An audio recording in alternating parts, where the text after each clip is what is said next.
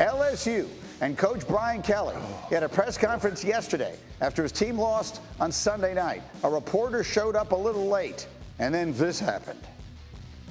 We'll open it up to this late arriving media crowd that must have enjoyed the weekend. That's usually $10 that we put in the kitty.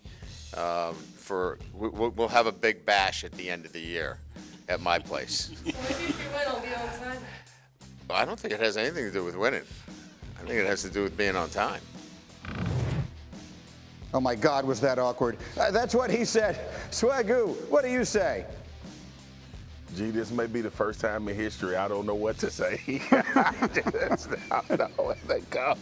The only thing I can think that Brian Kelly is thinking, oh, these people different down here.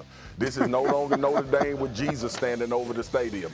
These people, they pray and they God-fearing people down there in Louisiana, but we will get in your mess. And I'm telling you right now, Brian Kelly putting $10 in the kitty, somebody gonna bring up $100 or $90 million or whatever that contract is. Don't do that no more, Coach. I'll be down there to holler at you at some point. That's all I got, G. That's going to be rough for him and his family. All right, one more. Rams cornerback. Thank you for watching ESPN on YouTube. For live streaming sports and premium content, subscribe to ESPN+.